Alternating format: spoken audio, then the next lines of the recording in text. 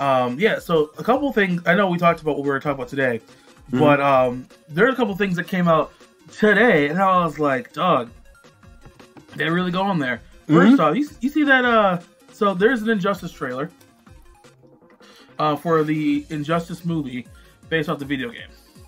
Really? And that I did not see. It came out like it came out like 5 hours ago. Oh, like, wow. Yeah, like, yeah, it's... Like, it just dropped. And I was just like, damn, all right, Warner Brothers.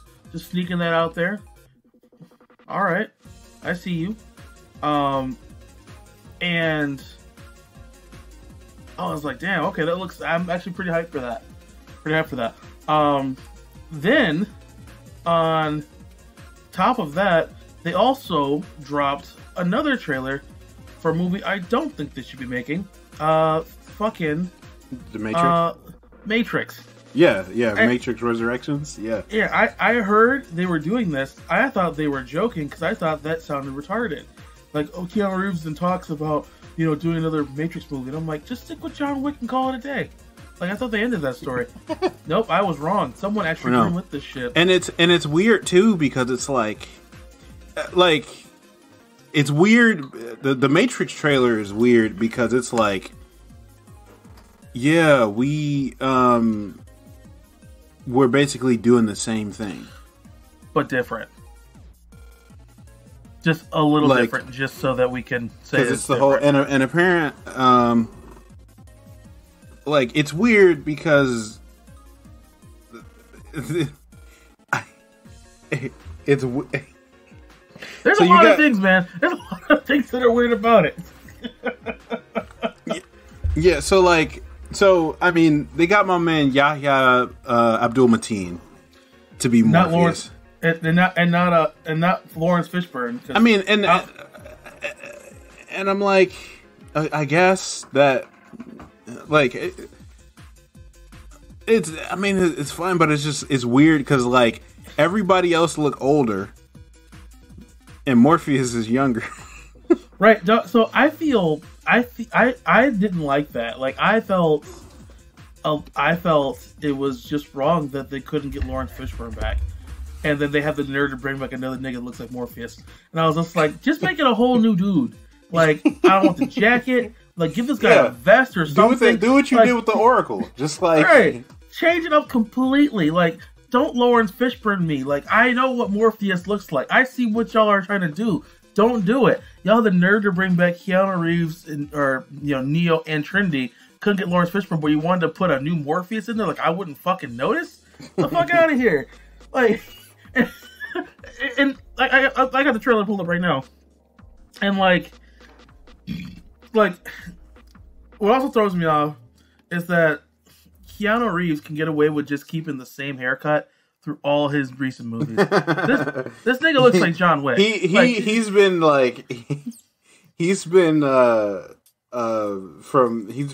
in his Bill and Ted outfit since they did the new movie. Yeah, like, these are the same haircut, same suit, same beard. Like, I remember and Will You Be My Maybe? He is the same outfit. I'm like, John Wick showed up, same mannerisms. And I was just like, all right, so John Wick's in the Matrix. All right, I thought we'd clear this up in the new one.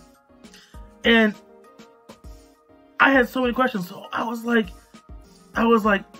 this goes back to why we greenlight this whole thing anyway. Like, because the trilogy buttoned up pretty nicely. The Matrix, people can leave, and humanity and machines, we're good. We're Gucci. People that don't want to be the Matrix don't have to be in it. If you want to live on this cold earth, you can. But that ain't getting fixed. But if you want to leave, you can. That's how we ended on the last movie, right? Mm-hmm. Now we got this nigga back, reincarnated apparently, and they just said, let's just keep this nigga drugged the entire time, just nothing but blue pills. And I'm like, yeah, he was subtle about it. Yeah. It's like it was like they really leaned into it. It's weird because I'm not. I don't know. I felt like the Matrix movies got away from themselves as they went on. The first one was solid. The second one was it was all right, and then the third one was just kind of, bro, what? And that's how I felt about the fourth trailer. You know, it is what it is, but I'm like, man, this isn't. I'm not really excited about it. And I think the other thing too is that like they have like half the trailer is like the action sequences and like the wild effects and things like that. And the thing is, those wild effects were great in the original, like when they came out, because they were like revolutionary. No pun intended. But at the same time, but the problem is that now that's all of that stuff is commonplace. So it kind of feels like the Shenmue 3 game, like it came out way later than it should have, and it tried to do a lot of the same stuff. I feel like Matrix Resurrections is going to be the Shenmue 3 of movies. Doug, what I feel like I feel you on that, because The Matrix was such a well-crafted movie. It was a game changer. Like action scenes, wardrobes, concepts, philosophical concepts. Every movie tried to emulate that right after that. Yeah. And now this feels like it's almost a parody of itself. It feels like, hey, remember The Matrix? We're doing everything you loved again. I mean, it's cool seeing Carrie-Anne Ross because, you know, besides Jessica Jones, I don't really know what else she's been in besides The Matrix. Like, I'm on her IMDb page, and she's been doing pretty well. She's been keeping busy. I wouldn't know, but I haven't heard of half of these movies. But it looks like she's staying employed though. Yeah, I mean, she's been in a lot of stuff that I haven't seen, but and I mean that's not like the mark of like success, but right. I mean, but she's doing her thing, but at the same time, I'm like, I mean, all right, right, exactly. So, all right, like you're still employed, cool, good to see you again. You know, like, I'm not mad at you. You know, so it's good to see her back. You know, and it's weird that I don't know. I'm not excited for this. I feel like they're going to dance around. They're gonna wear old Matrix like a puppet. Yeah. And just like, and it just feels almost disrespectful. I'm looking at the comments on this video, and some people are really excited about this movie. And I don't know, man. It's weird. I thought this was a joke when they talked about it because of what happened in like John Wick 3 when they had Lawrence Fishburne and Keanu in the same movie. And it's like, hey, you know, Matrix 4, they're in talks. I'm like, no one's that stupid. Come on now, you know. or I'm like, you could have brought Carrie-Anne to the next John Wick movie and just made a reference. You would have saved a lot more money. Yeah, and it just seems weird because like now it seems like all of the other people, because you've got Carrie-Anne Moss as Trinity, and it seems like Trinity is now in the Matrix again too. So it just seems like all of these people are like I understand that they didn't like overthrow the machines or whatever in the Matrix. They just kind of like left it on like this cliffhanger of like, okay, well, it's a truce. But I don't know. I think the only thing I'm curious about is like, what is the story? Because that's the only thing that I'm curious about. Of like, because where do you go after that, and how do we end up where we are? While also treading new ground. I mean, like they're like when you watch the trailer, they do the same things. You have Morpheus with the red pill, blue pill dilemma, and then you have the follow the white rabbit and the Alice in Wonderland. That's the same stuff that happened in the first movie. And I guess you did to set it up. I guess. But it's. I mean, they're not paying me to write it. I would write something completely different, but you know, they didn't ask me. But. But like when you look at this, it just feels like a rehash. And on top of that, like, why bring back Carrie-Anne to this Trinity back anyway? I'm curious to see what they do with this story. I lied.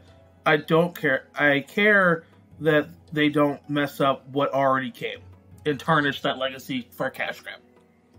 This feels like Terminator Dark Fate and Terminator Genesis and anything up to Terminator 3. Well, Terminator Salvation was actually interesting to watch. Though. Yeah, I mean, we'll see what happens. We'll see. I mean, I'm going to watch it eventually. I don't know that I'm going to pay money to watch it, but I'm going to watch it eventually. You know, this is a bargain bin I'm drinking, sort of. I mean, I don't know who's writing this. I mean, like the Wachowski sisters, they're girls now, so the Wachowskis. The Wachowskis. Yeah, I don't know. Yeah, that's their. Yeah, they're the Wachowskis. Well, that's. I mean, like, it could be a lump of coal, could be a great Christmas present. Who knows? But let's talk about this. Injustice trailer. Oh, there was one more thing that came out. There was a trailer also for Spider-Man 2 PS4. Yeah, there was. What are your thoughts on that? I'm interested to see. That was not the reaction I thought you were going to have. So the thing is, it's just a reveal trailer, you know. So it's not. I'm excited about it. I loved the PS4 Spider-Man, and the footage that they have is, once again, this is like cinematic footage. So I don't know if it's going to be.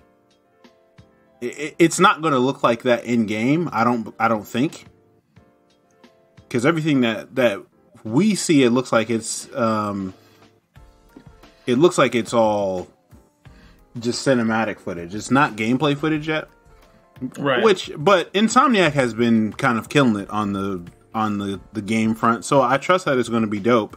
But I'm not like holding my breath for it. I'm not in a rush, especially because, you know, I can't get a PS5 because, you know, the moment they go on shelves, they're gone. So, you know, yeah, we'll see. We will see. Because I mean, like, also the other thing was, I knew that the next thing that they were going to do was Venom and the symbiotes because that was where it left off in Spider-Man. I also called the fuck out of the that twist that they had of like Harry not being in Europe. Like, bro, this dude ain't studying abroad. Like, who called? Hey, someone pick up that phone. Why? Because I fucking called it. Yeah, that was very clearly it was very clearly choreographed. But and yeah, I knew that, you know, Venom was going to be the kind of the focus. The symbiote was going to be a focus of this one. I don't know how they're going to do it in terms of like, because I've noticed that they've been doing it more and more, where they've been like distancing Peter Parker from the symbiote in recent iterations.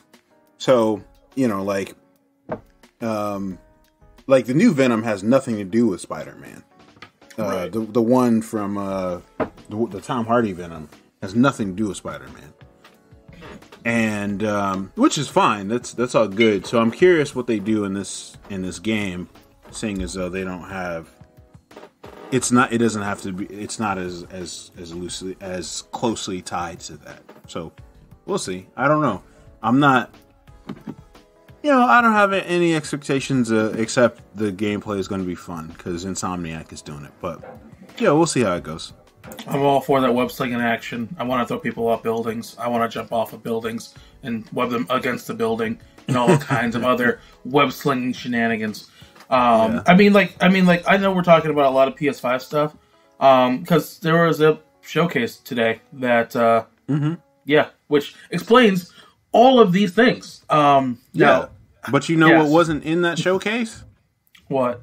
More PS5s. That's what wasn't in that showcase. That's the problem. Bro, I'm like, how are you hyping up like games coming out I can't play that I won't be able to play? Like, and they may do the PS4 releases too, but I'm like, bruh, what's the like? They're showcasing the footage on PS5, so it makes people want to play it on PS5. But I can't play it on PS5 because I can't get a hold of a PS5. I can't even touch a PS5. I can't even test play a PS5. That is one hell of a dilemma. That's one hell of a dilemma. That is literally throwing a carrot in my face. That's one hell of bull crap. That's what that is. That is a carrot. That is a massive carrot. I'm on a treadmill. I can't get it. That's some bullshit. Hey, you want to play this game, boy? Yeah, I want to play this game. Well, you want this PS5? Yeah. Well, you can't have the PS5.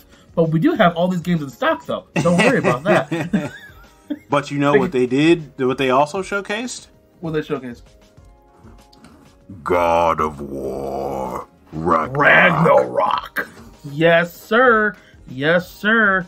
And now this game has always looked gorgeous. And I don't know why Kratos is this thing is never cold. Like this guy's in the trailer. He's just in the winter, in the snow wasteland, no shirt on. And I was like, you ain't cold at all, man. It looks No, this game looks freaking sick. Oh hell yeah! And also, on top of that, you know, Atreus is growing up. Yeah. Oh, you mean boy?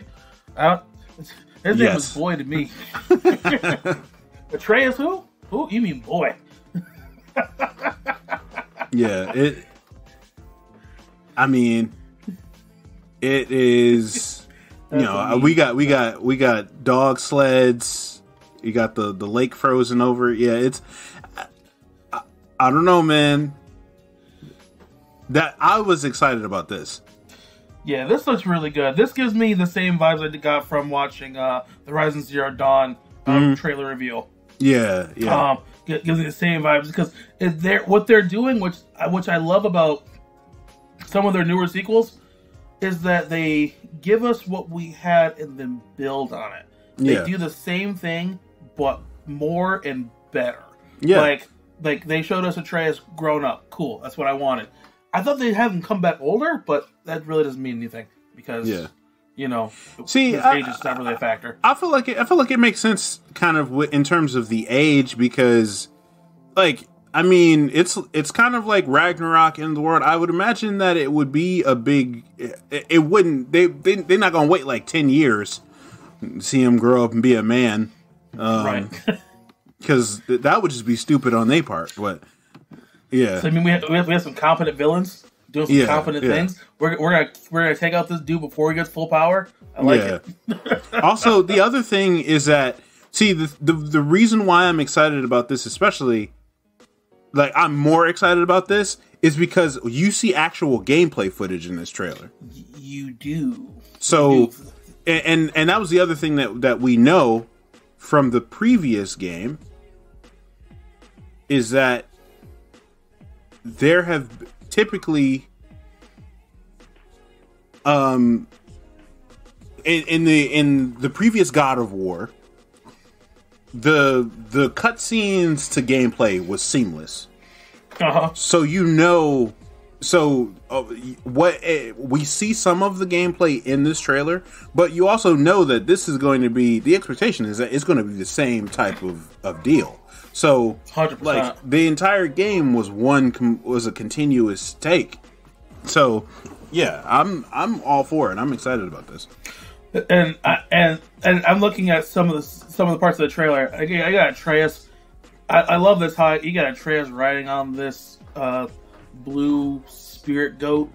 That's hype. I'm excited for the combos. I'm excited for the carnage because his combos look a lot more brutal. Yeah. and intricate. So the gameplay has always been good for me. And this doesn't seem to disappoint, not at all. Yeah. Graphics look consistent. Whole thing looks consistent. I'm excited to see what they do with the story. Do you know who the character is at the end of that? I feel like I know him from somewhere. I don't know who it is. I'm not sure. I'm not sure. It looked like so the dude looked like a giant. I didn't know that there were black people in the Norse mythology, like in the Norse lands. Yeah, so I have no freaking clue who that was, who that girl was. I guess we'll see. Yeah, I guess we'll have to play the game to find out. Before we can play the game again, we need to get PS5s. And who else to better sponsor us than Sony themselves? Sony, sponsor us. Oh, the other thing, I don't know. Like, I gotta, again, I need to see the story, but I also, like, I don't know exactly how I feel about that. Like, I'm sure that that some African people may have made their way north, but it's unlikely.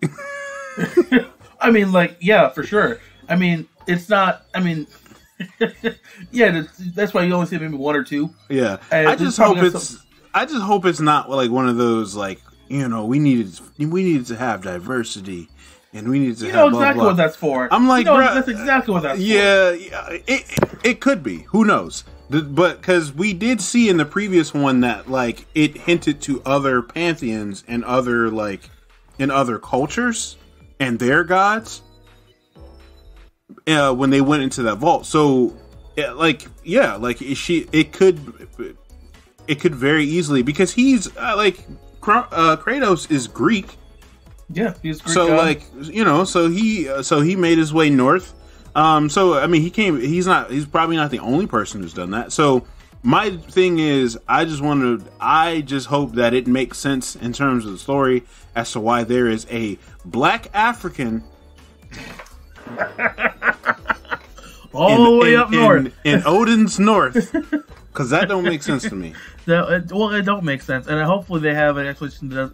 I mean, hopefully they just make a game where we just go to African mythology. I mean, Kratos has already taken out Greek. He's going to go to Norse. Maybe next he'll go to Egyptian, and he'll take out ISIS. And, well, see, the thing is, he's not like. I think that's part of his development, though.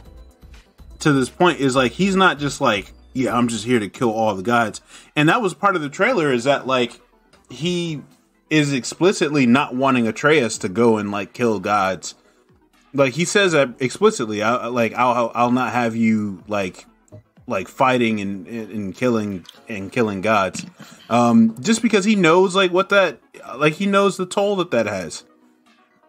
Like, yeah, like, and especially, like, you see, especially in the first God of War game, that Odin is just a dick.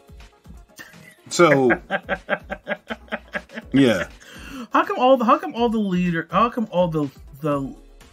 leaders, the chief god, yeah. Why are they all just straight up assholes? Because Zeus was unredeemable. The dude was a straight up dick, and he's written that way in any incarnation I've seen him in.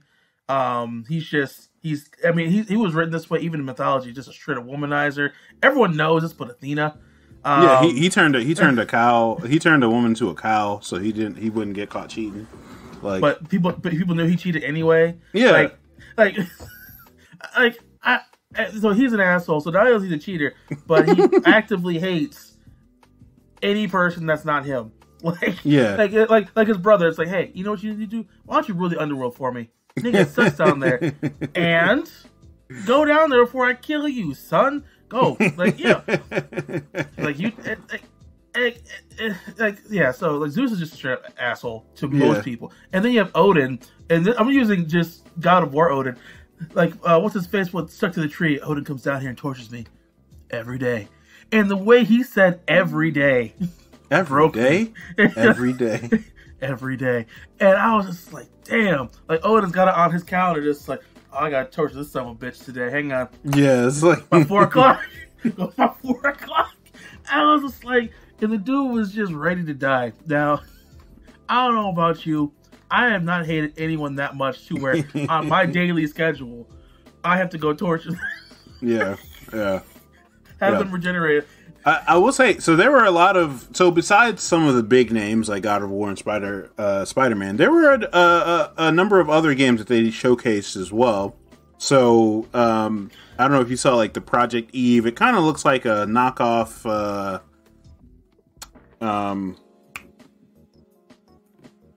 Damn, what's the name of the 2B and like the Android game that came out on PS.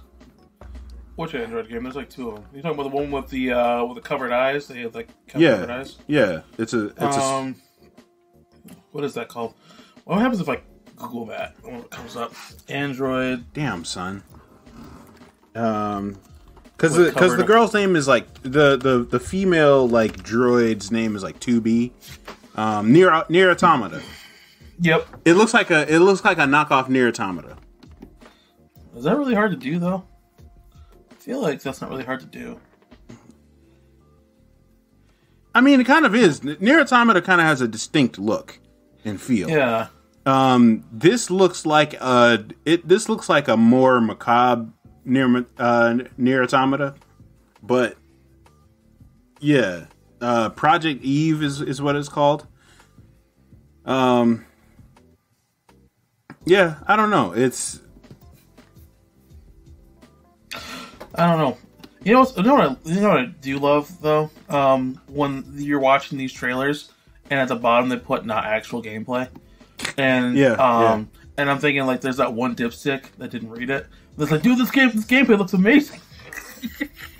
Well, see, that's they did that because for so many years they would show like demos and then it would come out and people were like, "Bruh, this doesn't look anything like it." And the thing is, especially if it's an Ubisoft game, like they would show trailers where nothing in the game looks like that trailer. Like that was what really got people in trouble. Because it was like, bro, the cutscenes don't even look like that. And that's when you know you really messed up. And you're like, bro, like pre-rendered cutscenes don't even look good. Damn, son. Oh man, I can't stop laughing. Can you imagine being in that room, like the CEO didn't know? And it's like, hey man, did you really like make cutscenes that weren't in the game and put it in the showcase? Well, I thought they wouldn't notice. Nigga, you got PS4 graphics on this thing, and then you got PS3 gameplay graphics. What the hell, man? Like, how do you think people weren't gonna notice? Like, are they mad? Like, hell yeah, they mad. They bought a whole new system, and they bought this brand new game. Yeah. Yeah, I'm like, bro, y'all gonna have to do better than this. Oh man, and so they got a Star Wars remake of Knights of the Old Republic. Star Wars is one of those franchises where it's hard to come up with new content. No, it's not hard to come up with new content because I feel like there's a lot you could do with Star Wars. Yeah, there's a lot of fan fiction. There's a lot of great stories you could do. It's a galaxy far, far away. You could literally make up anything you want. Yeah. In that sandbox, and they do. They do, and they make it sound like it's super freaking hard to do so. At least with the movies. The games like Knights of the Old Republic, I kind of welcome the remake because it's gonna have updated graphics and everything. Yeah, which would be fun. It just makes you think like, why couldn't you just make a new Star Wars game? I guess, and because the Old Republic is a tried and true game. And more than likely, what they're going to do is they're going to release this remaster, and if it does well, they're going to build off of that engine because it's kind of two parts because they're probably designing a new engine or they're designing a new like system, but they already have a preset story, so they don't have to do a lot of they don't have to rewrite an entire story and rewrite entire quests and stuff like that because of for a new game. They basically just have to redesign an old game. It's kind of like what they did for the Final Fantasy remakes on Steam, where they kind of just updated it. Yeah. Well, I'm looking forward to it because honestly, I played it when I was younger. And I'd like to revisit it when now that I'm older to see if it still kind of holds up. Yeah. I still have to get a PS5 to play the damn thing, but you know, and one thing at a time. That's literally the entire showcase. Is like, man, that's great for people who have a PS5. Right. And so now so I want to jump back to Project Eve because I have it in front of me now. All right, so I'm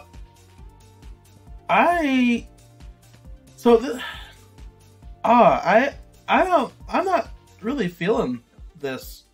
I feel like I've been here before. Yeah, that's what I'm saying. Yeah, so I see what you're saying. Because I like looking at this. First off, her design, it feels so generic. Yeah, it's generic fan servicey, and that's why I was like, it's like Nier Automata, but like Aldi brand. Yeah, dude, I've seen better 3D renders on like fan made projects. Not like at least with design. Like this feels super just basic, and not even like this doesn't even feel like there's nothing unique about this or her. Even like she's got a sword, cool. Nothing new with that. Her movements, there's nothing unique about any of this here. Even the creature she's killing, the way that they're showing this off doesn't feel like anything unique. I feel kind of like Final Fantasy 15 looking at this. Like the way she's kind of moving around. Yeah, but it feels hella anime fan servicey for sure. Yeah. Not to knock what they do, just like it's just not like compelling, and it doesn't grab you like when you watch it. Exactly. It's just generic. Some of these beasts look cool, but it kind of loses me when I'm watching this. This small, 120-pound chick, soaking wet. Now she's probably like 3 tons because she's like an android or something like that. Yeah, see, and talking about that genre, the only problem I have because it's mainly fan service why they have it. At least for me, that's my big brain theory. Yeah. But that was fun to watch younger because it was kind of the fantasy element. At least for me. But now that I'm older, like it takes me out of it when when you have this size difference, like this, and like physics just don't really matter. Yeah. Like you have why? Like you have her just powering through everything. Oh, she's an android. Mm-hmm.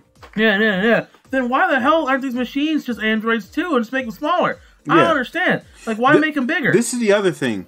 Why would you give a robot breasts? Oh, and a fat ass. Yeah, what's the functional purpose of that? Well, function these nuts. No, but those are excellent points. Those are excellent points. Like I understand from attracting players to your design, but I'm like, what's the practical design of giving a robot breasts?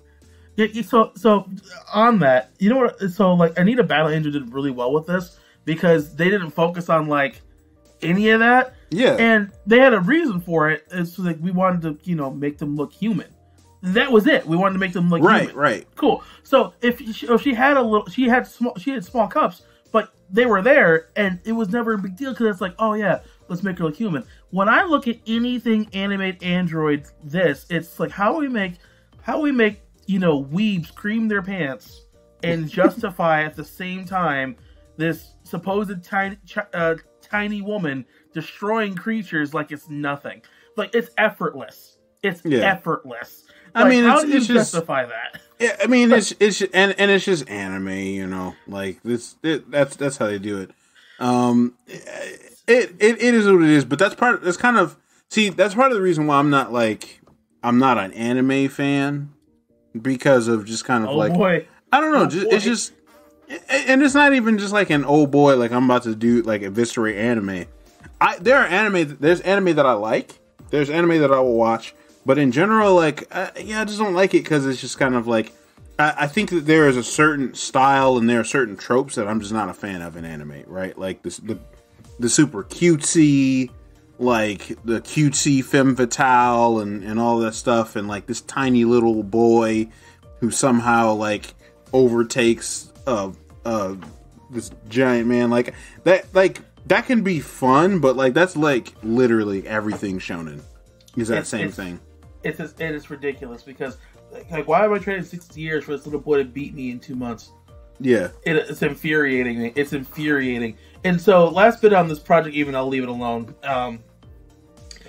They have this antagonist at the end of this trailer where they literally just give her armor. Yeah. Why couldn't you do it with the protagonist? Like Samus does this? Because then you can't see her voluptuous figure. And the weaves can't have that, Yeah. Because Samus did this where she was a woman under the suit, and the suit gave her powers. It enhanced her. It made sense.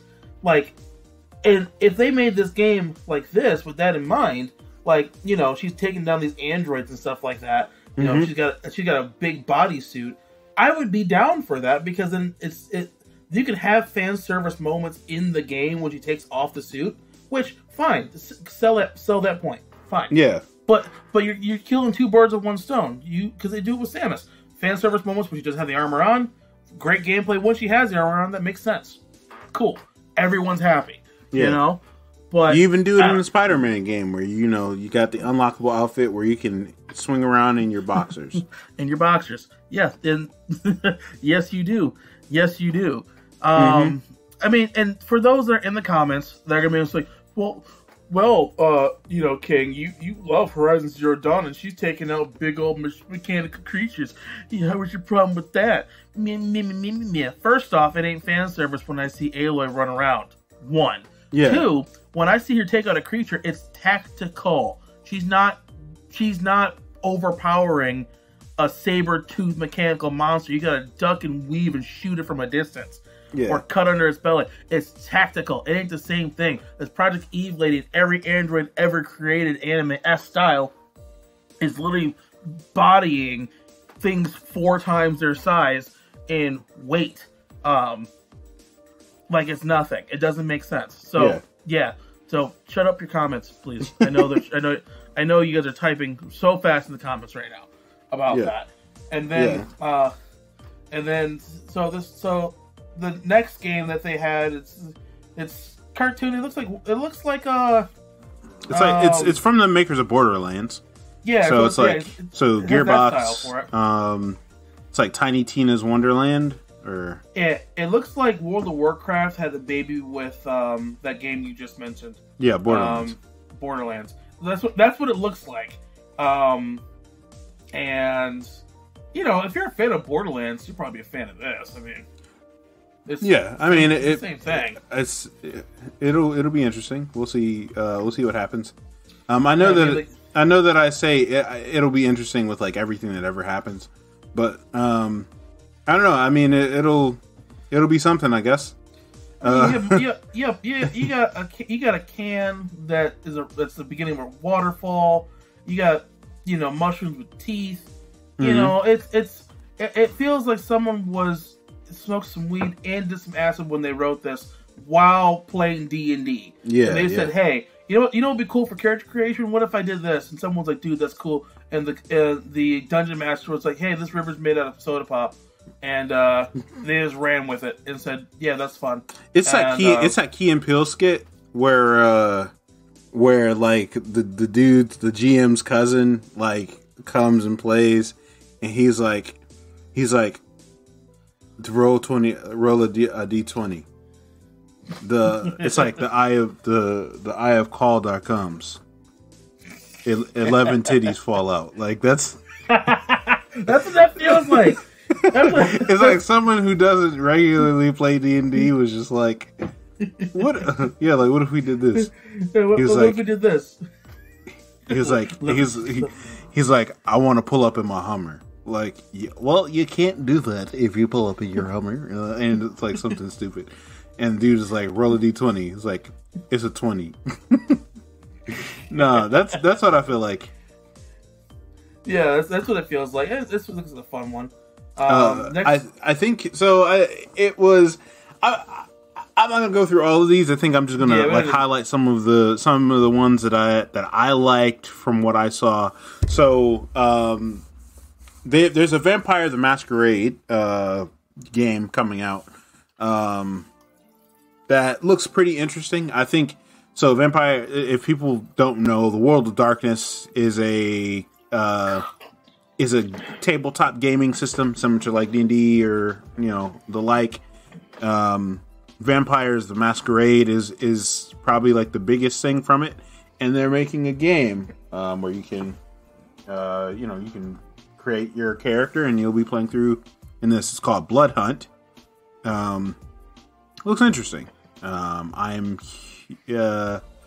curious to see like actual gameplay footage and what the game will look like once we're able to play it, and the story might be interesting as well. I've been curious about that game world for a while, so we'll see what happens there. Yeah, as far as final thoughts on this presentation, I didn't get through all of the trailers, so I got through the main ones that I found the most interesting. Mm-hmm. And honestly, everything that I've seen here looks exciting in some way, shape, or form. They got something for everybody. Yeah. So good on you, Sony, for making me really want to buy a PS5, and also not screw you for not making enough for everyone to have one. Like, because some of these games look like a lot of fun. Like, honestly, they got a line of good titles lined up. Yeah. And let it be clear that, like, even if I'm not excited for something, I'm not saying that, like, that's no judgment against anyone who is. I'm judging. I'm judging 100%. If we don't like the same thing, well, we know you're judging. Yeah. Oh, I want to remind everyone, I judge the hell out of everyone that is listening to this and has a different opinion than I do. So I'm not forgiving that way. But that's what that's what a king does. Now, I think that overall, like, this showcase was actually pretty good for the stuff that came out. Mm-hmm. And honestly, like, I'm really excited to see what they do. I've really been excited about I've really been excited about new console games in a while. I think the last one I was really excited for. I mean, besides Horizon, Forbidden West, I think the last time I was excited was Kingdom Hearts 3. As far as, like, to buy a new system to play this game. Like, here's one of the titles you have to look forward to. I mean, that's kind of disappointing that was the game that you were excited to buy a PlayStation 4 for. You have no idea. You have no idea how disappointing that was. Oh my gosh, that's like... I think I have an idea since I bought that game day one and played it day one and was disappointed day one. So, that's the conversation for another time to rehash. and all that is listening. I'm not going back to play the damn thing. No, it's not worth another playthrough. Not even on critical mode. Like, no, not worth it. So don't give me that, play it again on critical mode. It wasn't meant to be played. The game wasn't meant to be played at all. The game wasn't finished. It needed to be story needed to be redone. And nope, you got me going on a tangent because I almost went into the DLC they put on there that should have been in the original game to freaking begin with, where they had the Kyrie journey on there where you could team up with Kyrie and make her playable after 6-7 games, or actually just the last 3 games, not having her available. No. Anyway. So let's talk about something else. Let's talk about something else that's sweet. Let's talk about our sweet girl, Jason. All right. Time out. So one quick note: if you can, like, if you feel like you have to burp, like, try and, like, do it away from the mic. Yeah. Especially because, like, if it's, like, in the middle of saying something, it's harder to edit out that way. I will do that. In fact, what I'll do from here on out is I will just mute myself, because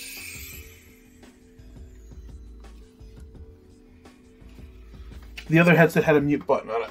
I just muted myself whenever I did that. This one does not, so I just have to click on Audacity to do so. And that's what I'll do from now on. I'll just mute myself whenever I have to burp or drink some water. Until I get my other mic fixed. So, butt it up if I do that. Okay. Yep. All right. Yeah, I'll make sure I do that, or I'll at least cover it and move it away. All right. So cool. We don't have that. We do not have that. All right. Yeah, the showcase came out today. I didn't get through all of them, but you know, Fuck Project Eve though. I'm not feeling that game at all. Dog, it's like looking like the first shot is of her ass. It's just like, are you serious? It's like, really? It's like that's you guys. We know who that shot was for. Dog, and like it's a 3D render. Like it doesn't even look natural. I'm just like, what weeb is sitting here just like, oh man. And I'm like, dude, that's so generic. I guess I'm just curious as to like who's like sitting there watching this and is like, man, this game is gonna be great. Because it's certainly not me. No. Some people are looking at I mean, we know who they are. They're between 14 and 16, emo. They got the hair. They probably dyed it. They got a little red streak. They probably have a dead Twitch stream.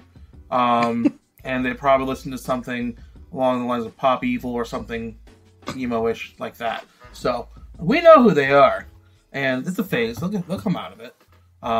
They probably got a poster of her. No, those aren't the people. It's typically the dude who's like, it's like, yeah, dude, so fucking hot, bruh.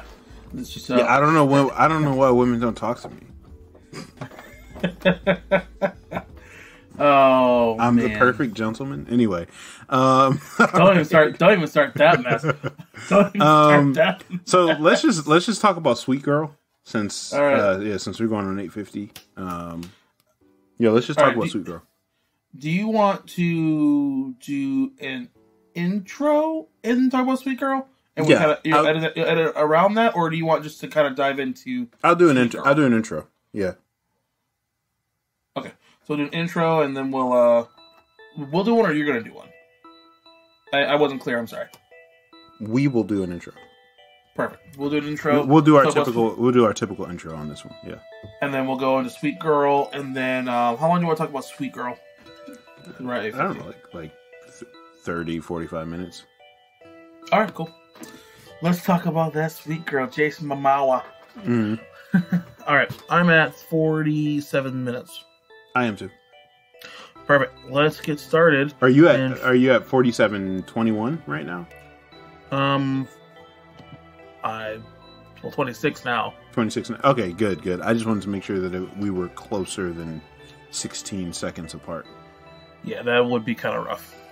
Okay, that wouldn't be terrible, but I would just have to make a note of that. But we're good. Yeah. So I'm ready on the countdown when you are. All right, and 5, 4, 3, 2. What is the word? It is Lord 30, your number one trash player, aka the Garbage Goat, aka Jackie's Bay, aka the Lost Boss. And I really wish that I was Jason Mamoa, running around kicking pharmaceutical CEOs in the throat. But unfortunately, I am not. But you know someone who is, though. My friend. He's talking about the King of Dreams, looking so clean and mean with his 10 rings, with a long hair and beard, and trying not to sound so weird. Talking about my sweet piece, my sweet girl, sitting back, beating all these CEOs to save her pearls. Yeah, we'll make it work, because we are the Sly Guys, delivering the hottest of hot takes on all things nerdy and culture.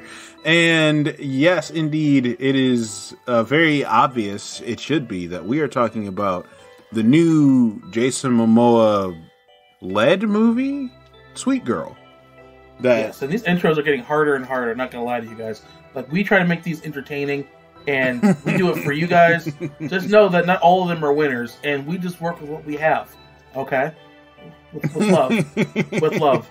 And speaking of love, there's nothing more powerful than the love of a father and his daughter, and wife who died of cancer. That's yes, we're talking about Sweet Girl, the new Jason Mamoa movie that is on Netflix. Indeed. So with Sweet Girl, it is the movie that like Jason. Let's be real. Jason Momoa is the major reason why anyone watched this movie. They He's saw the Jason only Momoa. reason. Yeah, like Only reason. because granted, Isabella Merced it plays his daughter, and she does it well. She does it fairly well. But I'm like, I have no idea who that is. We watched this movie because of Jason Momoa, and basically, after losing the love of his life to a pharmaceutical company's greed, and with his daughter without a mother, he's without justice for now. Basically, it's a typical revenge movie. As always, spoilers, because we're going to be talking a little bit just kind of like in depth of like the story, the action, the choreography, the plot. And the plot is Jason Momoa. That is the plot. So that's what people watch for. Yeah. So King, what were you watched this movie before I did, I believe. Yes, I did, and low key, I thought Nathan Ford was gonna come out and pose a con to take down his pharmaceutical company, because this was, after watching so many episodes of Leverage recently, this was the perfect premise for an episode of Leverage, and I thought that was a missed opportunity for someone to do that, and yeah, so I thought Nathan Ford would have came out of somewhere. Overall, so this is the hard part about what we do, guys. When you watch a lot of movies like we do, and we try to talk about them and break them down, you tend to pick up on a few setups for twists that are supposed to come later. You know, the movie overall was, enjoyable. That's initial thoughts there. Yeah. But I honestly felt as if they hired Jason Momoa before they got the script, and they made some changes, because I feel like they hired him on, they paid all their money, they blew their load, they're just like, yeah, we got Jason Momoa. It's like, all right, so husband dies in the first 5 minutes? What the hell? You didn't tell me this happened.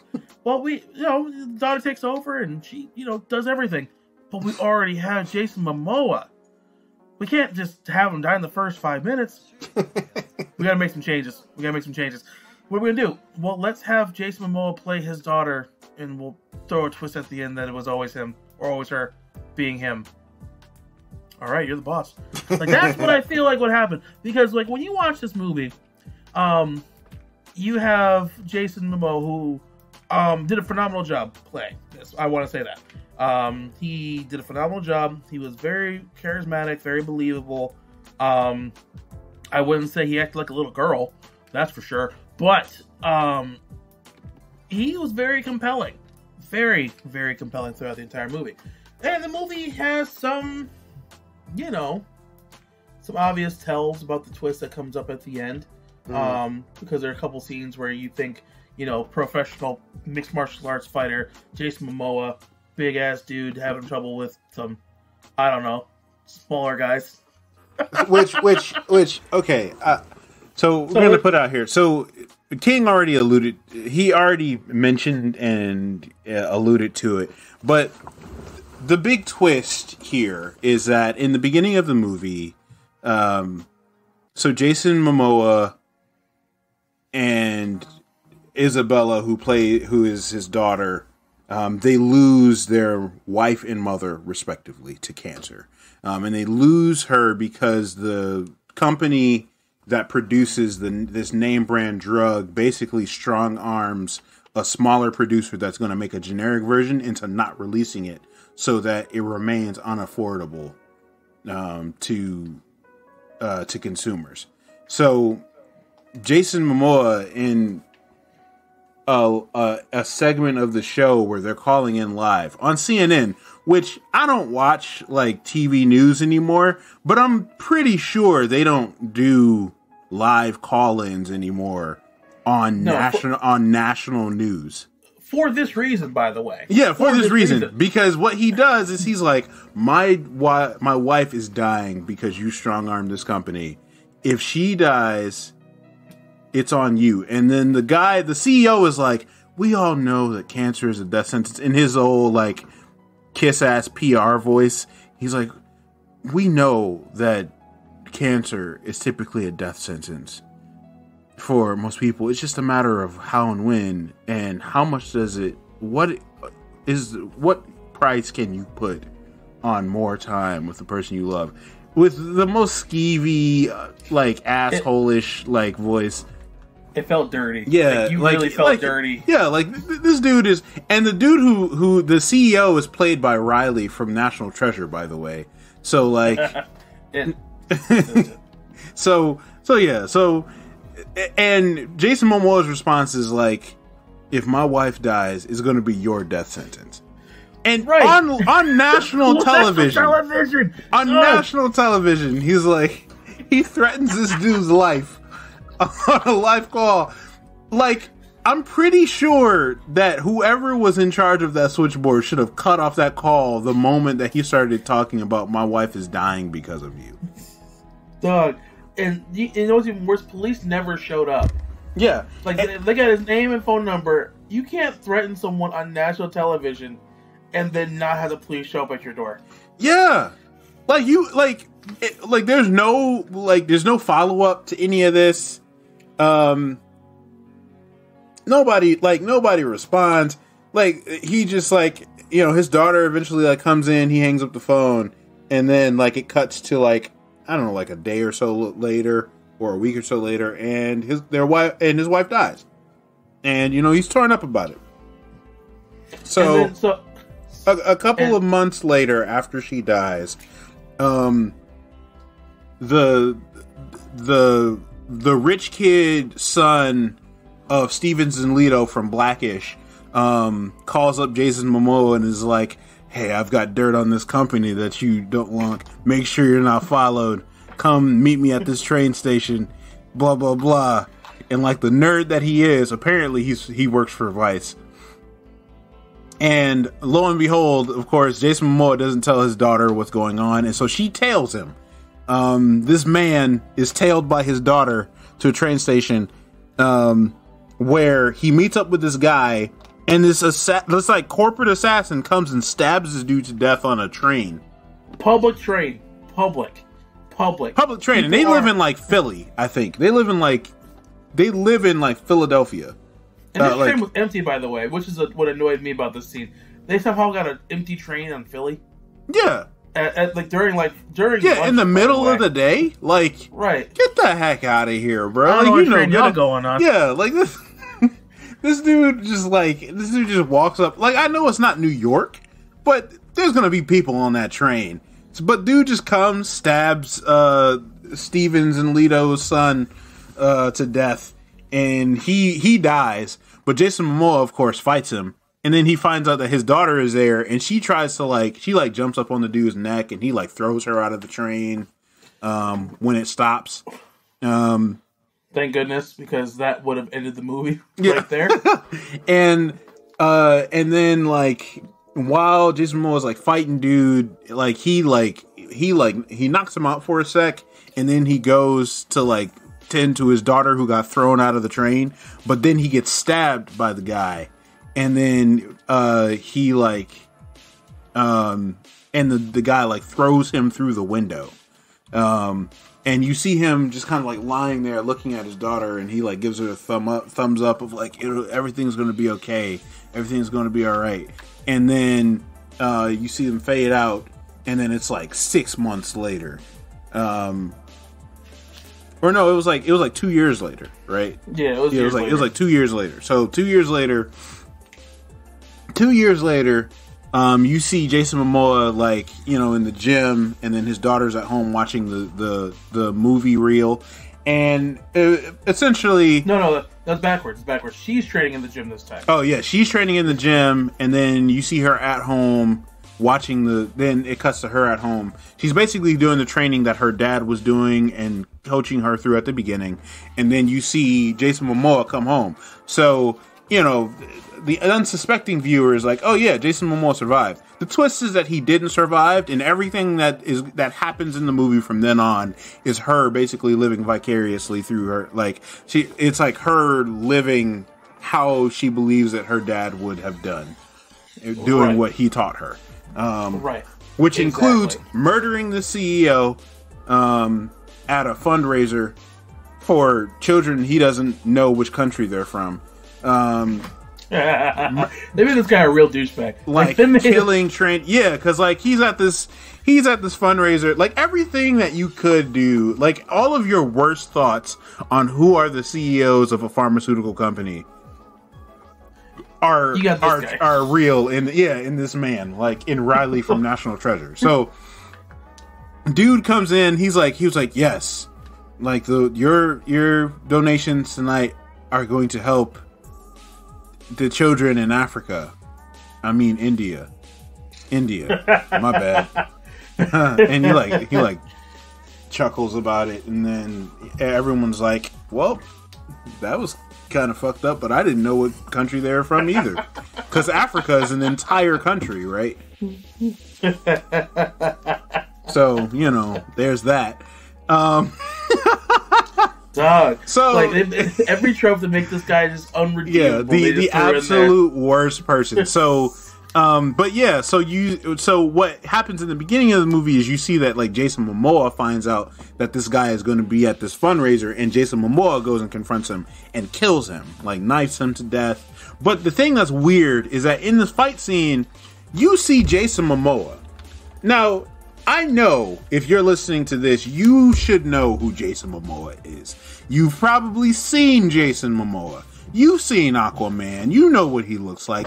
Man is 6'4", built, beard, long hair. Like this dude oozes masculinity. Like yeah, this is savage like masculinity. Yeah, this is like one of the manliest like men. Like, you know, in presentation and just like look. And this dude 6'4" built is struggling with Riley from National Treasure. Riley from National Treasure is like giving this dude the business for a second. You're like, bruh, he should not be struggling. Like there's a moment where he gets past his like trained security, and you're like, okay, I can see how he would have a problem with him. But then Riley from National Treasure, and eventually he overpowers him, like he overtakes him and he kills him. And then at this point he goes back home and he tells his daughter that, hey, we gotta get on the run. You know, we gotta leave. And she's like, what happened? Like, my dad's not a bad person. Blah blah blah. But you find out that she was really the one who did this. Her dad died 2 years ago, along with her mom, and she's been out here by herself the entire time. And so she was basically kind of like dissociating anytime she had to like kill somebody, and then make it so that, and she in her mind she was her dad. So it was like, so that's like the big twist of the movie. And I mean, I think it's interesting. So I didn't like just see it coming. I had a lot of questions. I didn't see it coming like I typically do, because I was kind of out of it for most of the movie. I wasn't on my Winston Thomas. It's unfortunately not this time. So I didn't completely see it. I did fall asleep for like 15 minutes of the movie, but at least you're honest about it. But at least you're honest about that. So I didn't see it. I didn't see it like clearly coming. I did call that the senator lady, from the moment, like, there's a senator who's supposed to be the one that's trying to keep these companies accountable, that is debating the CEO on CNN at the very beginning of the movie. I was like, yeah, she's evil. She's a part of this. I know that she's going to be partially responsible. I called that the moment that I saw her on screen. That wasn't even a twist. Well, even with all these things, they make certain characters unredeemable. Like, they want to make sure you know there's no gray area here. Well, it wasn't. See, for her, they tried to make her seem like she was like, you know, like one of these like stick it to the corporation type of people. They tried really hard to make her be like like she's fighting for these people when she was clearly taking bribes herself. So 100%.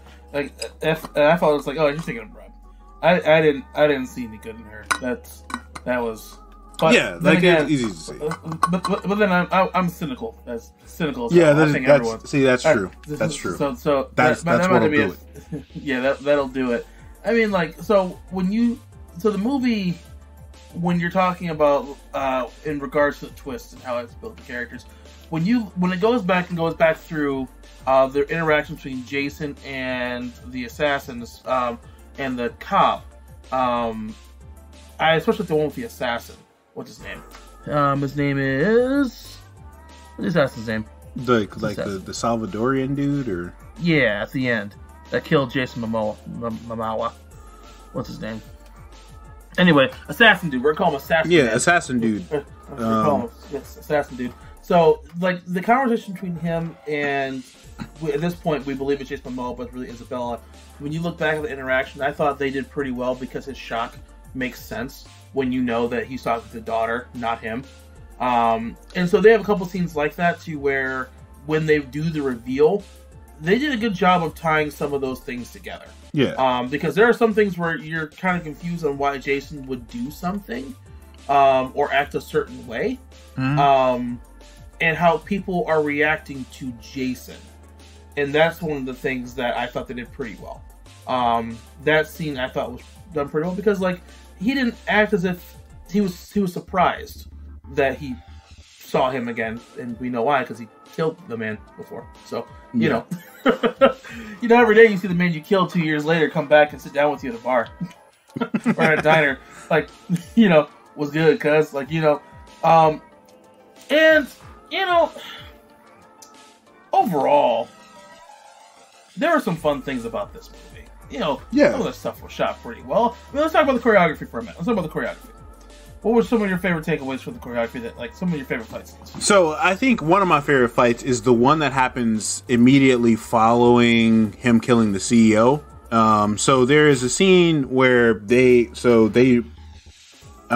going to say they for the sake of, like, when I'm referring to the scenes with Jason Momoa and Isabella Merced, because even though we know by the end of it that it's the same person, but when they go to a motel, like, following, like, it's their first stop after they kill the CEO, and, like, it's starting to make the news, and, like, it's clear that, like, that sweet girl is not, like, she's not okay with any of this.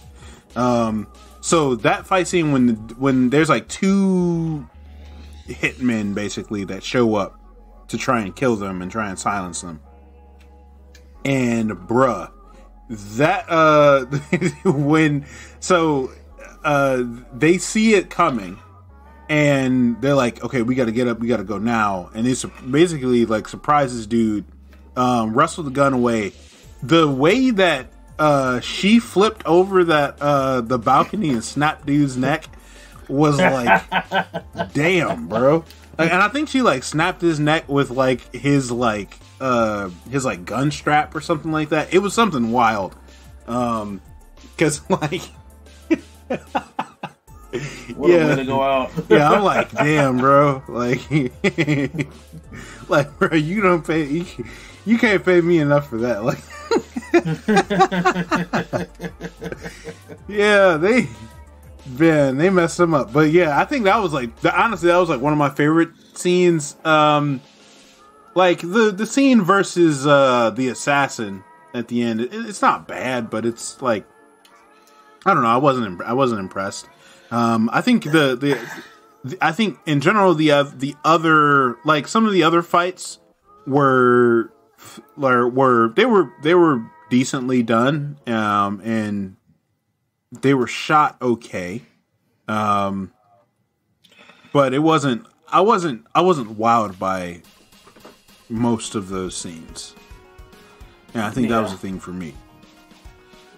Okay, I feel you, and so I'm gonna talk about that final fight scene with her and the assassin. So I hated that this was how they ended this. Yeah. Because first off, this dude is stronger, better trained. Like, they didn't give him any sort of handicap for me to believe that she could take him. Now, at first, he is beating the brakes off of her. For sure.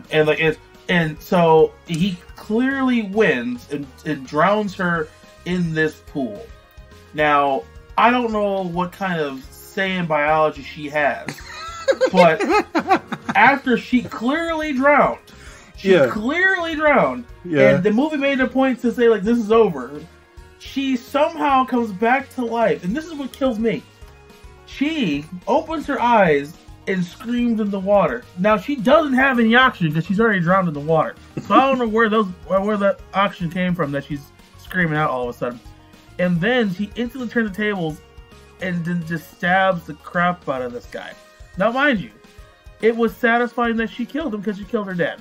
Don't get me wrong. Yeah. However, that is bullshit. She was choking her in the water. Yeah. like she died. I would have rather the cop lady shot him or something, and then she took the opportunity to stab the crap out of him after that.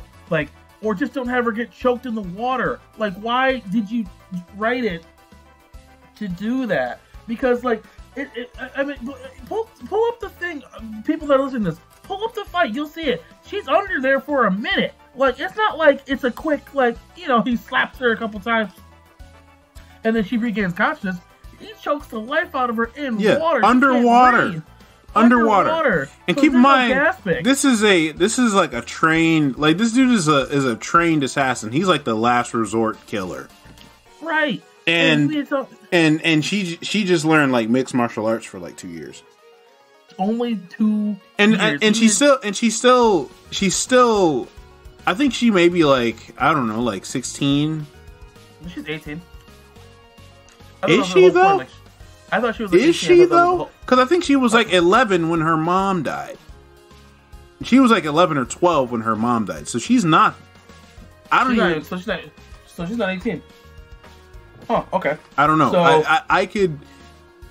I could have, like, missed it, but I know that there is the actress that plays, like, there's an actress that plays her at 11 years old. That's what I know.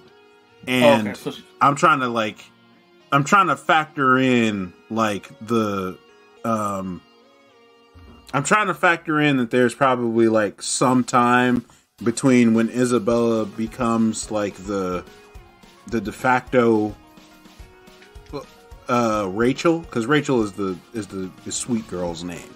Right. But, like, so I assume that at most it was like 4 years. Because it didn't seem like it was a long time that, like, her mom was, like, going through, like, cancer. Because we do see her have, like, a birthday and stuff like that in there. But I think that there's maybe, like, 3 or at most 4 years. But my impression is that this is, like, at most, like, 16-year-old girl. Okay, so about 16, and she somehow goes from... She takes out this top assassin dude with no handicap, and can somehow breathe underwater. Yeah, it was just one of the fight scenes that just took me out the movie, because now that the fog is off, that we know that she's actually her, not Jason Mamoa. Why do you keep saying it like that? I did as I know it's a joke, but I'm like, why do you keep saying it like this is Mamawa? I did it as a joke, and now that's what I call him now. It's Jason Mamoa. I was wondering how long it would take for you to call me out on it. Yeah, I was. Oh my gosh! Way of saying it. So I mean, like, so that fight scene was okay. No, it wasn't okay. That fight scene was not okay for me. There's no way she should have been dead. If they didn't want her to be in a compromising position, you don't have to write it that way. You did not have to write it that way. You could have had an armbar. You could have had her use a knife in her hand to slit his wrist and get an advantage. There were so many things you could have done. Having her drown underwater and then 15 seconds later regain consciousness underwater. No. Sorry. Doesn't work for me, fam. I do like, as far as fight scenes, I do like the MMA training segments in the beginning of the movie with Jason. Yeah, and her daughter in the beginning of the movie, and then when it cuts to 2 years later, when she's in the gym doing a sparring session, I thought that was a very well choreographed training sequence. There are very few cuts in that, and I thought it was a very good representation of what training at a mixed martial arts gym could be. When when you're kind of just learning. Yeah. I thought that was one of my favorite scenes because it showed how she's dealing with this whole thing. Mm-hmm. With her father dying, her mother dying. You see that she does have some support as well, so it's more believable when you find out later that she's been on her own. Yeah. That she has had people looking out for her. But just the choreography with it was a light sparring session, a lot of good technique, realistic training. Mm-hmm. As well, so that you don't see her beating the crap out of him, and you don't see him beating the crap out of her because he easily could if he wanted to. Yeah. Training session. So I thought that was done really well to really showcase her ability in a very safe setting that was already set up, versus having her beat up some rando dude in the street. Yeah. Because that would have been pretty jarring for me. This I thought was very organic, and I really liked how they really made it authentic as far as the techniques that she used. Mm-hmm. Someone smaller would use these techniques for sure. Yeah. And I thought that was phenomenal. I wish they kept up to the entire movie, but they might have given away the reveal at the end. Mm-hmm. For sure. But I think that's my favorite scene to showcase some character development, especially at the end where she's choking out Homeboy and she doesn't stop. Mm-hmm. So you see her lose control, which you kind of see throughout the movie. Yeah. But this was a good showcase of it because they clearly are sparring. So you really get a sense of how angry she is and how she loses control in a controlled setting. Yeah. Again, if she had done this to a rando dude, I would have been perfectly fine with her losing control because, it's dangerous. Adrenaline. Yeah. In a training session where it's controlled like this, it really better showcases her mental state, and I really give props to the movie for that. Mm-hmm. Very subtle. Really loved that. That part of it. Because part of it is like he's tapping. Yeah. And her face is like. I think that was especially good because you saw, that's one thing that I can say about the combat. Because of the scene at the very beginning in the gym where you see her best old boy, who probably I wouldn't say that he had a lot of size on her, but he had some size on her. But you can see in that fight that she knows her stuff and that she can get the better of somebody, and especially when she's fighting to kill. Right. And so, 100%. So I think that's the reason. I will say that's one thing that I like is that it is believable. It's believable when you go back and you think about all the fight scenes of it would make sense that someone her size would have struggled, but it also makes sense that she would be good enough to overtake these dudes. And that's what I like. Kind of once the twist is revealed of going back, because there are some movies where that would have happened where you're yeah, no, I'm not buying it. But because we saw the training that she went through with her dad, and then we also see her 2 years later, and she has that killer instinct when she's fighting, because we see that, it's believable, so I appreciated that. Yeah, kudos on the movie for doing that. Honestly, kudos on the movie for doing that. And they didn't have to either. Yeah, that's very true. We've seen movies where they kind of skip over that portion of it, and it kind of takes it to the movie. We see the smaller character who we have no context of what their abilities are, take out someone much bigger than they are, and people use that that's how you determine it. Yeah, but it can be pretty jarring without any setup. Yeah. Because of factors, and you've practiced karate, I've done mixed martial arts. We both know that, in real combat situations, size is a factor in that. And it's not everything. Before you fighters in the comment section size isn't everything. I know you anime weebs have watched too much Bleach, too much Hunter x Hunter. You know, fights don't work that way. You know, yeah, you don't yeah. Like we understand that, you know, like if you want to carry a Buster sword that is like 2 times, like not your weight, but 2 times the size of an elephant. But you know, like yeah, sure. But in a real fight that is not regulated, first and foremost, because that's the thing. Because like regulated fighting versus real fighting is different.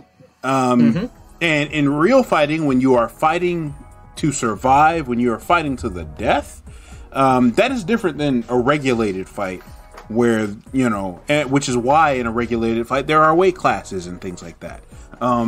Because in a regulated fight, there are certain techniques that someone who is smaller, that they might be able to use to their advantage. You can't use those in a regulated fight, right? Like there are, you know, that's necessarily not the same thing. But the major thing is that, like, typically if you are a larger fighter is typically going to win in a real fight. Like a stronger, larger fighter has a significant advantage in a real fight. And the same is true in a regulated fight, but the major thing is just like there is a difference, right? There's a reason why the fights are regulated by weight classes. There's a reason why people have to be weighed in, because you want things on even playing field. On an even playing field. But in real life, I mean, if you're larger, you typically tend to, the larger person, the bigger person tends to win. That's the reason why people get so amazed and shocked when a smaller person beats the crap out of someone who's larger than them, right? 100%. But again, if you have better technique in a real fight, if you have better technique in a regulated fight, you typically tend to fare better. But even technique can be beaten by just like, you know, size and luck sometimes. So like that's the real of how it is. But I think what King was saying, especially how they choreographed a lot of the fight scenes, was you saw, even when it was like Jason Mamoa, that's the reason why there's like a level of dissonance when we're watching it, and there's like, yeah, it just seems weird that he would make a move like that, or he would like flip over when, you know, that's not really like his, that doesn't feel like it fits his style. Because then when you know the twist, it's like, oh, that makes sense.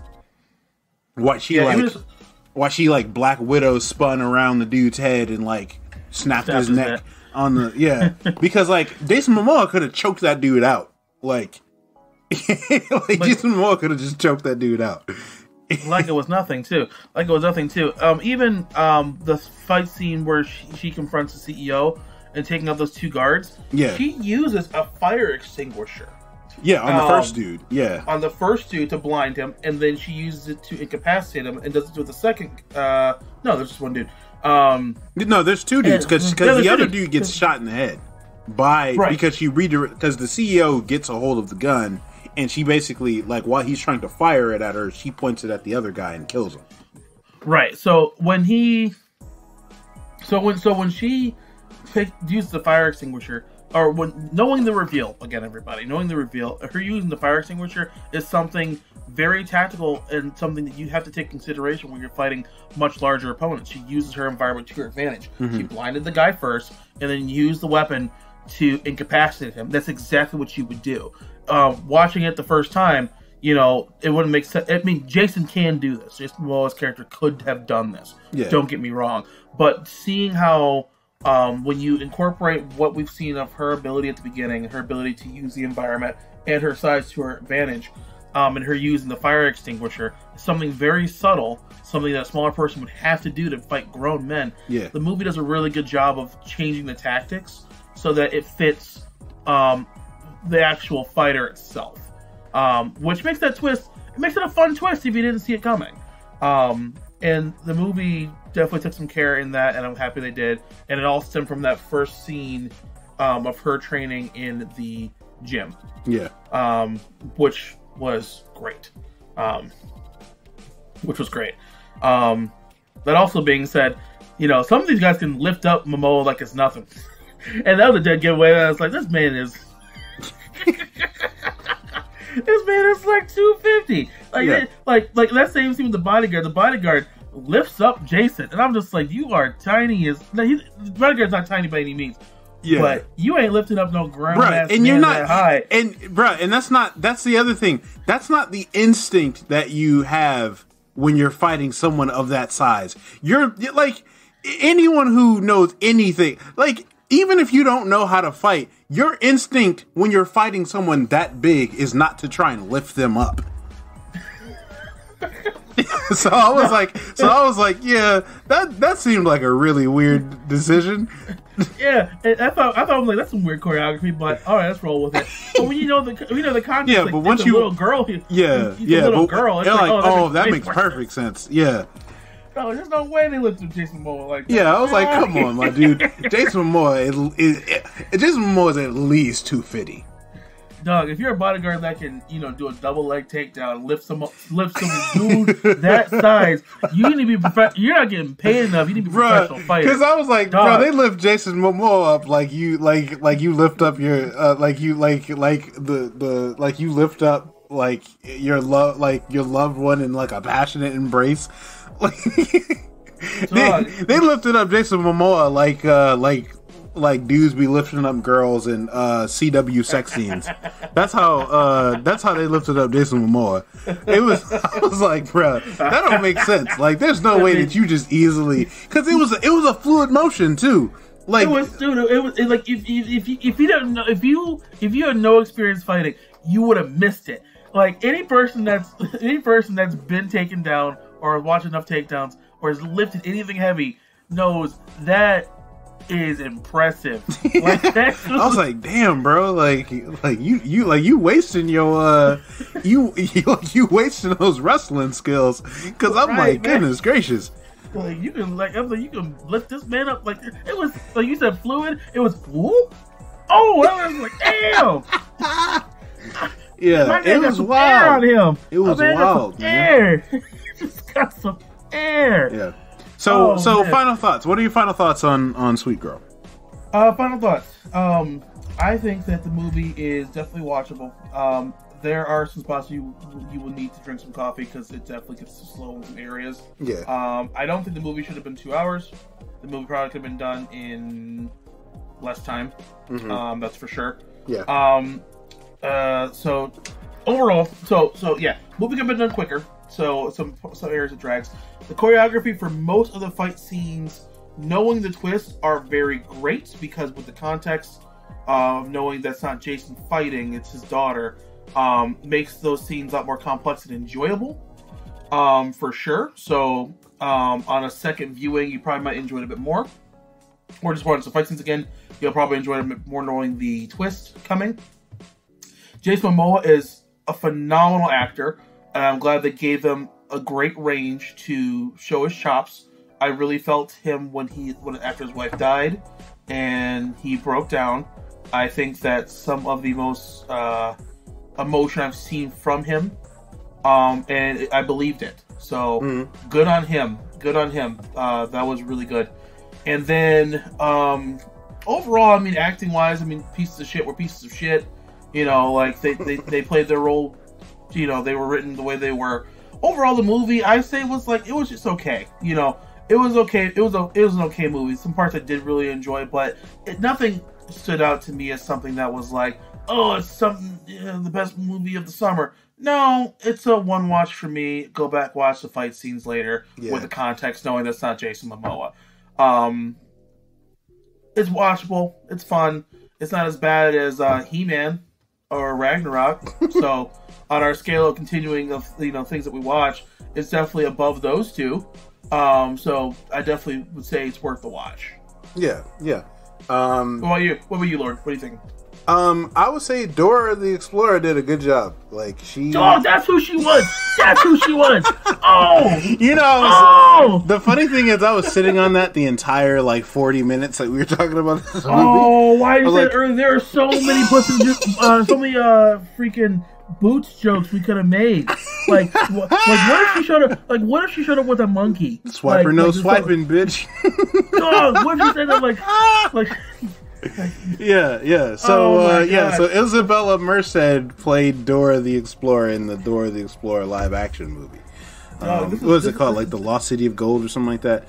But anyway, so Dora the Explorer did her thing. I mean, I think she was pretty good. I honestly, I think it would be cool to see her in like more like action stuff.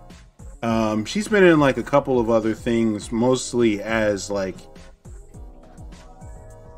I mean, I think she's like, what, maybe like 20 years old.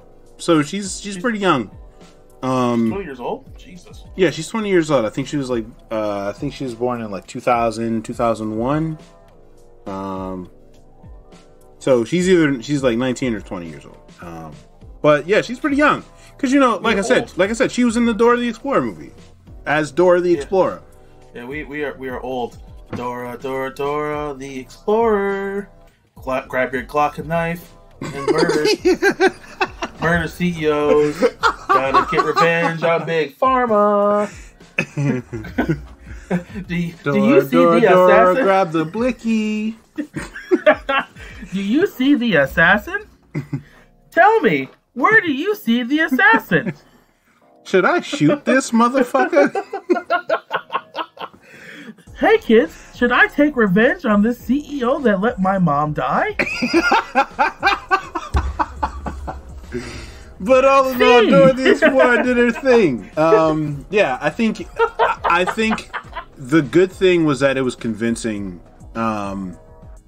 Going from like Jason Mamoa playing as her to her playing as Jason Mamoa, which was I think that was kind of like the underlying theme of the movie is like how much of like your parents, how much do parents like flow into their kids, and that was kind of like the big deal, because it was like when she in those life and death situations she became her father, and so I feel like Isabella Merced did a good job, pretty decent job at that. And yeah, I mean, it was fun. It was convincing. Like once it got into it, I mean, I think Jason Momoa was good. I wouldn't say he was a phenomenal actor. I like Jason Momoa as a person and as an actor. I think he does. He definitely has the charisma. Of what he does. So I'm all for that. But I mean, all in all, it was a fairly fun watch. I did like the twist. Not the twist of the politician, because that was clear. That was obvious to me from the beginning. Like I said, I missed some of the parts. The only thing that was really telling was that first fight scene when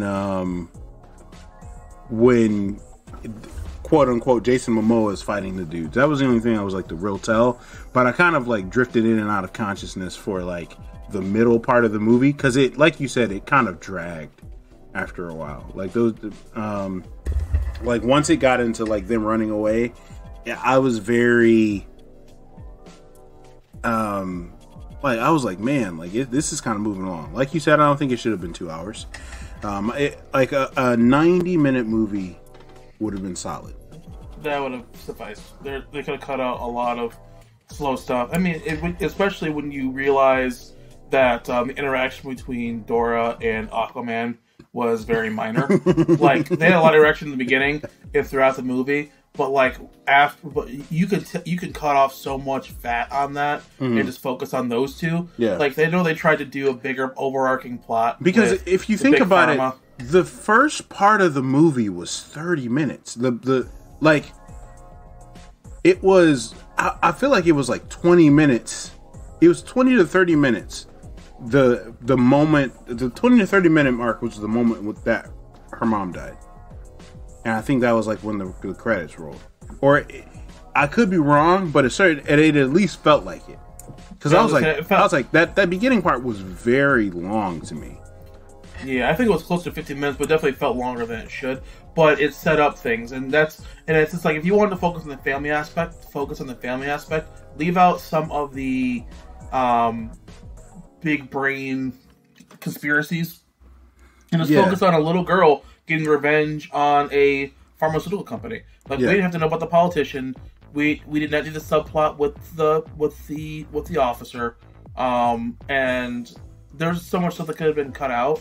I felt like, I mean, like if you take Taken for example, Taken's a very simple story, not 2 hours long. It's daughter's kidnapped, or you have ex special forces dude has daughter gets kidnapped, ex special forces dude kills a lot of people, and then at the end gets daughter back. Very clear story. Yeah. Boom. And you know, if you want it more complicated, make a sequel, I guess, because that's what they did. The sequel, they got much more in depth with who the terrorists were. I don't need Taken didn't need a segment on.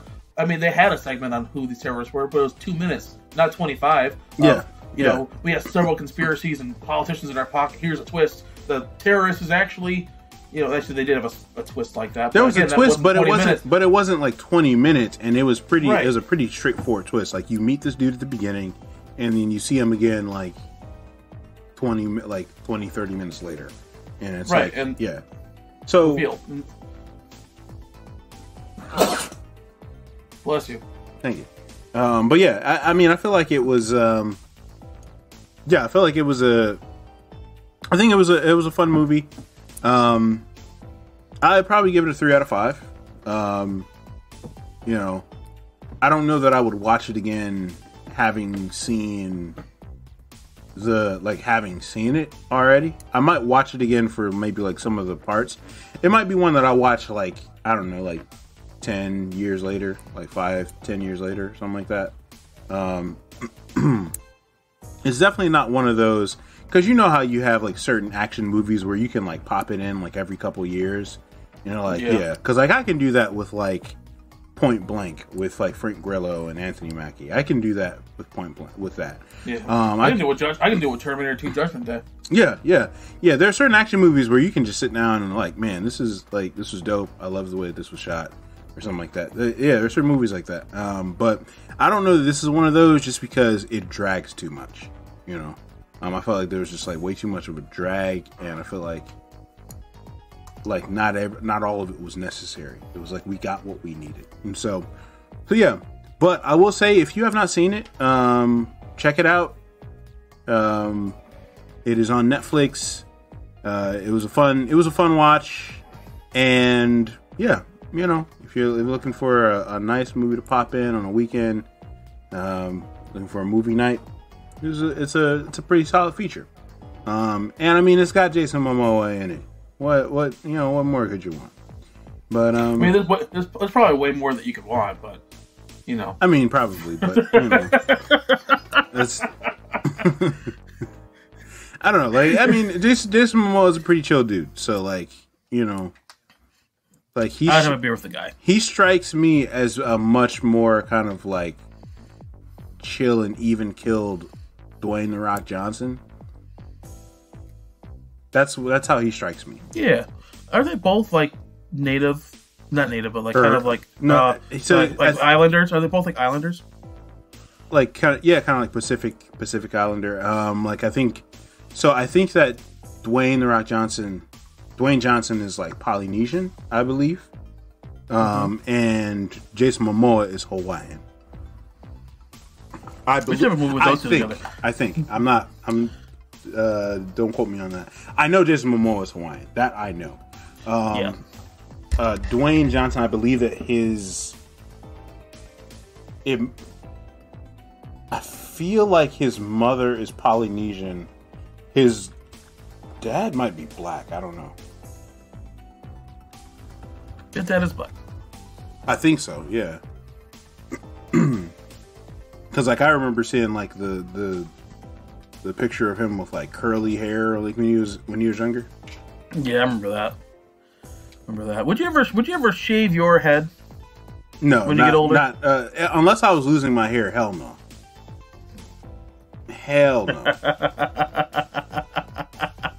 Yeah, there's no way that I would shave my head of my own volition. I love hair, man. Like I love. I love my hair. I've got like some luscious locks going on right there. The problem is that like my hair, because of how curly, kinky my hair is, it like tangles, like like easily. So like I've been wearing hats a lot to like protect it from the sun, and because it's a lot easier to just like throw a cap on and like go and walk around on campus. But yeah, I would never shave my head of my own volition. If I was losing my hair, I'd be like, okay, it's time to let it go. But until then, no, I'm holding on to this for as long as I can, and I'm not going to be one of those dudes. Because the problem is, you know, you have those like dudes who are like, oh, I'm losing my hair, and so they're like it's completely bald in the middle of their head, and then they've got like hair along the sides. It's especially weird when it's like really long hair along the side. Yeah, I never understood that look. It's just like, just let it go. I'm like, just my man, like, you gotta chill. So just go bald, my guy. Just do that. Yeah, I'm like, no, I can't. You're gonna have to do something different, my dude. Yeah. To answer the question, So Jason Mamoa is Hawaiian. Dwayne Johnson, he grew up. So his mother is. So his dad is black, descendant from slaves who escaped the plantation. So yeah, he's black. Yeah, his dad was black Nova Scotian. He is his mother is Samoan. Yeah, so Polynesian. That's hype. So yeah, I need to move with these two together. Just islander to island. I feel like Jason Momoa and Dwayne Johnson, because they both just have a lot of charisma, you know? Right. So I feel like that could be a fun movie. That could also be a bad, like, they could also not have good chemistry. Well, what they could do is they could either do a buddy cop movie where they kind of play off each other, or one could be a hero, one could be the villain. I don't know who that would be, and they'd have to really worry about the screen time. Yeah. But I would watch a buddy cop movie with Jason Momoa and Dwayne Johnson. Because, like, have Dwayne Johnson to be kind of like the by the books type of guy. Jason Momoa is probably like the more street type of guy. He's kind of like more rougher around the edges. Like I would watch a movie like that. I would see. You heard it here. I would see Netflix, pay us money. Netflix, give us a deal. Shoot, I will write you the script. Like I always wanted to write like a buddy cop flick. That would be fun. Yeah, hire us, Netflix. Greenlight us and give us millions of dollars to have these two. And I mean, like, honestly, the movie would do really well anyway because we have Jason Mamoa and The Rock. I can promise you, Netflix, if you let somebody, if you paid for Record of Ragnarok, I can guarantee you that we can make something more enjoyable than that. Look, here's a good question for you. Who do you want to direct it? Or would you direct it? I probably would. I'm not experienced enough to direct it, but I think that in terms of like a director, honestly,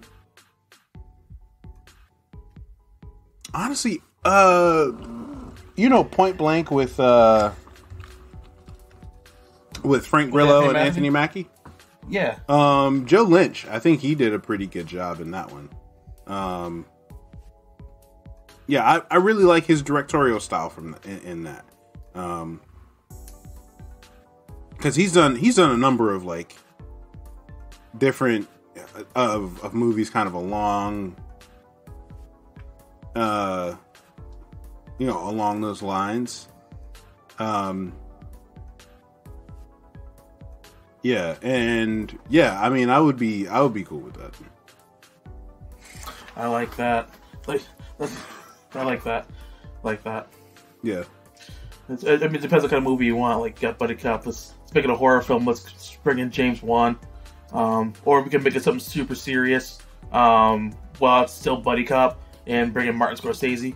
You know, it's got some funny moments, but no, I would never. I would never want Martin Scorsese to direct anything that, even if even if Martin Scorsese would come to me, which he never would,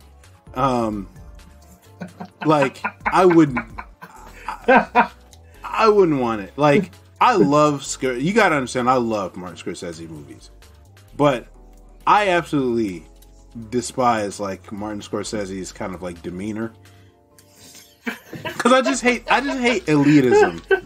I just really hate elitism. Like I can respect you being an auteur, and I can respect you not liking something, but just like the way that people that like he like holds himself like above everyone else. Yes, this isn't real movies. Blah blah blah.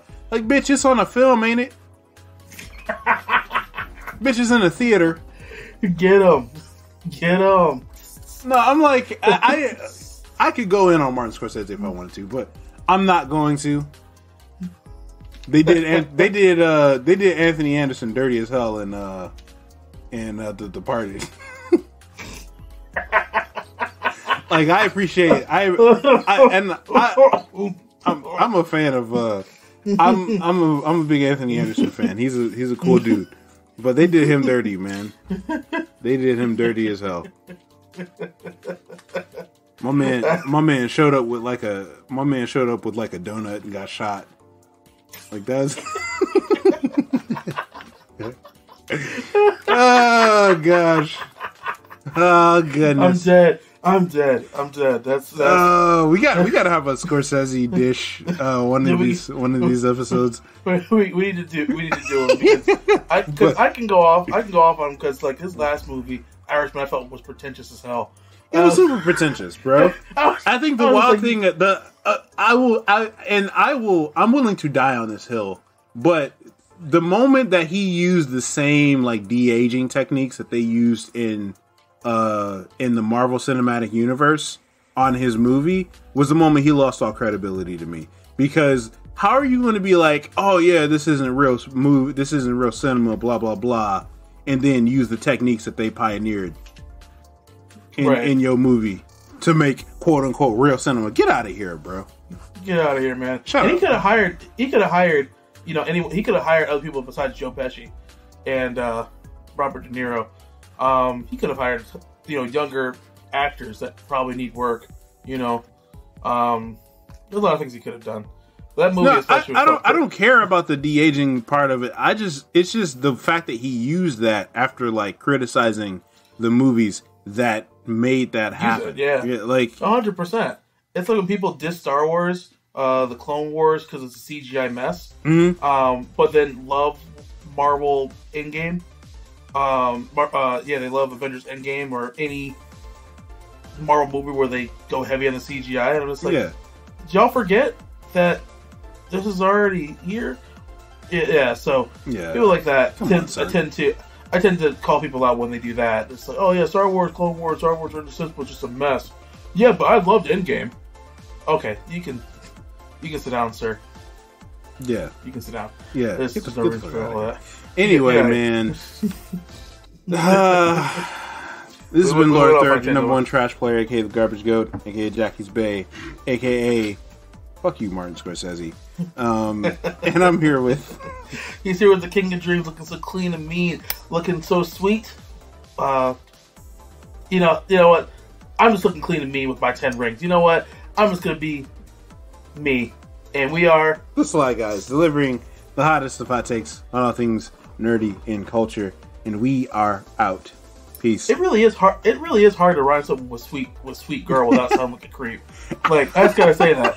Like, I know this is like the outro, but you guys gotta understand that's really hard to rhyme with something with sweet girl. So you know what? We're out. Like, just don't. just don't do it.